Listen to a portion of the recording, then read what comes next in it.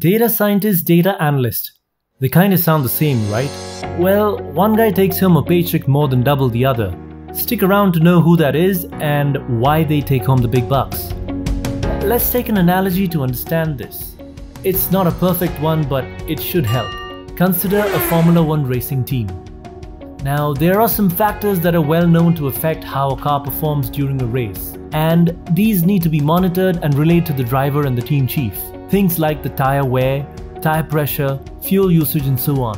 Analysis is done on these factors to measure and tweak the current performance of the car. Now, this is similar to what a data analyst does, because a data analyst must understand the data that the company decides is important and analyze it, cleanse it, and then provide a visual representation of the data to business decision makers. Now, going back to the Formula 1 analogy, there are also factors beyond these well-known ones like tire pressure or fuel usage that can also affect the performance of the car, right? A huge amount of data is picked up by the sensors in a Formula 1 car.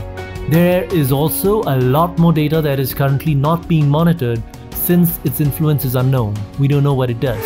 Now, imagine if someone was able to decide which of the data that is currently not being measured was actually important and significantly affected the performance of the car. Now imagine further that they could then go ahead and create a model that reliably explains and shows how this data could help predict the performance of the car. Now this is kind of what a data scientist is expected to do, because a data scientist is largely looking at data that isn't currently well understood by his or her company. He or she has to figure out what data is important. So they acquire that data, they clean it, they extrapolate from it and find missing values. They then formulate a theory or a hypothesis and test it using maths, statistics, and predictive modeling. Once they verify their results, data scientists then communicate them to business stakeholders and work with them to translate these results into business action items. So, to put it simply, a data scientist, for the lack of a better term, is a rock star. He or she has a strong business understanding, strong math and stat skills, strong computer science and machine learning skills, and strong communication and storytelling skills. Now, realistically, hardly anyone is equally strong on all these fronts, but these are the ideal characteristics. So, to summarize some of the key differences, data scientists must have business knowledge and good communication skills. Data analysts need not. So ask yourself if you are interested in the business side of things or not, and if you are extroverted.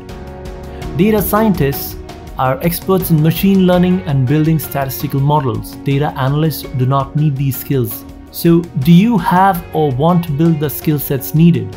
Now, Great Learning has got a unique learning model for its machine learning and data science courses, with weekend doubt clearing sessions, a full-time motivation coach who ensures you keep pace and complete assignments on time, even if you're doing the course online, and this will get you to the finish line.